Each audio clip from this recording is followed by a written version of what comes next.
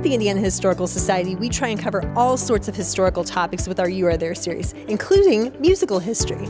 So we're about to take a look back into 1927 with the Gennett Studio. One of the things we love to do is include interactive, so we're just going to walk back and learn a little bit about how records are made. What creates the correct movement of the stylus and the correct engravings on the wax.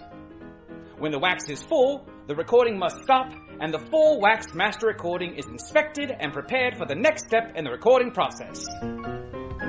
We're here in the Herbst Family Gallery, which is the content room space for You Are There 1927 Gennett Studio.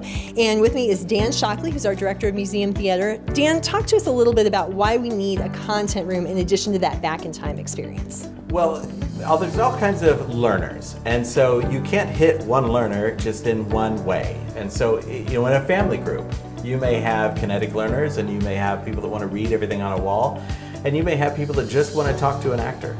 So the content room really allows each person to find something and many things that they're interested in.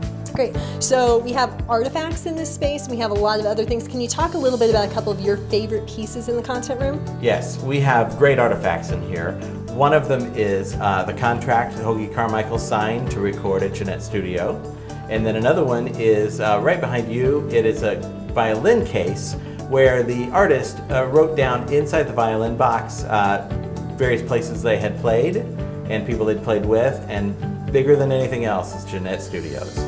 Great. So talk to me a little bit about some of those interactives that we have going on, because I know you have a favorite. I do. There's a lot of really cool interactives here. There's one where you can identify sound effects that were created at the Gennett Studio. There's another one that talks about the way music has been played over time, and you can explore those. But one of my favorites is right here. This is kind of a lyrical legacies is what we call it. It's essentially a family tree of recording artists that show you how the recording artists of today really can be traced right back to the Gennett Studio with their influences.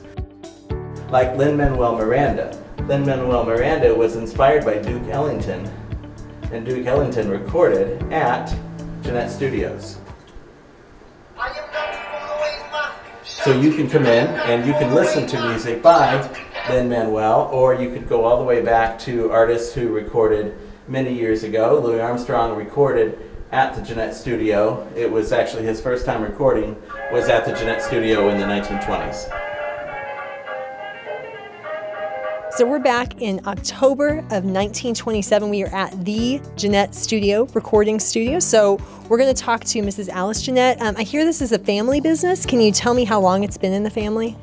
Quite some time. My father, John Lumsden, along with some other investors, my husband being one of them, came here in 1893. And well, they were assisting the Star Company in keeping their business going. We purchased the business, and through those difficult years financially, many people were able to have their jobs right here in it was a huge help to Richmond. Although that was the piano company. The recording, my son Fred. We've only just now started officially using electric microphones to record our records, but the principle is still the same. The sound is recorded here in the microphone, but it still is sent through wire in here into this little booth. Don't know if you can see, but here we have the lathe with a wax disc on it, and here is the stylus, where the sound is going to be vibrated into that stylus, which is then going to cut into the wax disc. And from there, that wax disc goes over into the factory where it is plated, and we use that plating to create the stampers that stamp record after record after record that we sell to the public, and that will then go on, hopefully, to be played on a Star phonograph. I found out about Gennett Studio recording, and I felt like they were the closest one, actually the only one that I knew of that I can actually record race music.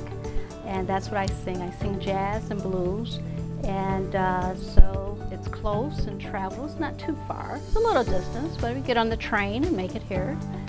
We have a copy here of Applesauce, one of the modern tunes that folks seem to be rather fond of. I'll start the old turntable here and